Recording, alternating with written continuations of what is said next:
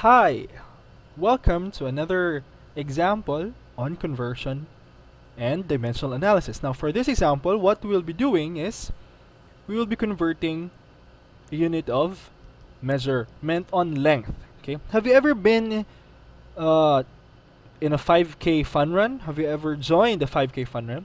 Now you must be wondering how long is the distance in a 5K fun run in the unit of miles. So that will be our conversion for this example. So actually 5K stands for 5 kilometers. So the distance in the unit of kilometers for the 5K run is equal to 5 kilometers. Now we want to know how much is that in miles unit. So we simply convert the 5 kilometers into miles using our knowledge on dimensional analysis. Now the first thing is we have to start with our given. So our given is we have 5 kilometers and we're asked to convert that into the unit of miles. Now as you can see, we have two blanks here. Just like our previous examples, this means that we need at least two conversion factors which we need from your equivalent statements for us to get the value for the 5 kilometers in miles unit. So we do that by simply writing our equivalence unit, and that is equal to 1 kilometer is equal to 1,000 meters. Now what we are using here are the abbreviations of the units. km stands for kilometer, m for meter. Then 1 meter is equal to 1,609.34 miles. mi here stands for miles. So we then transform these equivalent statements into conversion factors and place them here for them to be useful. So the first conversion factor we need will be coming from this here, because we are starting with the unit kilometers. For us to cancel this unit, the unit in our denominator for this first part should be in kilometer as well. So we now transform this.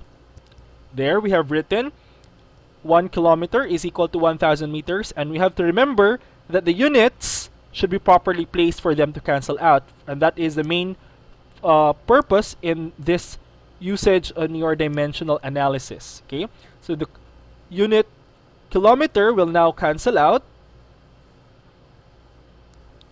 There, we cancel it out. So we're now left with the unit in meters. So for us to convert the meter into miles, all we need to is to convert this equivalent statement into the corresponding conversion factor. And there we now have our equivalent statement into the proper conversion factor, of course, with the proper unit placed here in the denominator so that we cancel the unit meters. So we now cancel this out. There. So we are now left with our desired unit, which is in miles. So we now do the calculation and we arrive to the answer, which is equal to 3.107 miles. Okay. But remember, before we report the final answer, we have to always look back at our given and we have to determine the number of significant figures. We are only given one significant figure, so our final answer should only contain one significant figure. So we round this off. The decimal place is here and the next digit is 1. So we will not be adding anything or any additional value to our first figure here. So our final answer will be 3 miles, and that is our final answer based on the correct number of significant figures. Okay, so let me just show that again. There. Alright, so our final answer is 3 miles.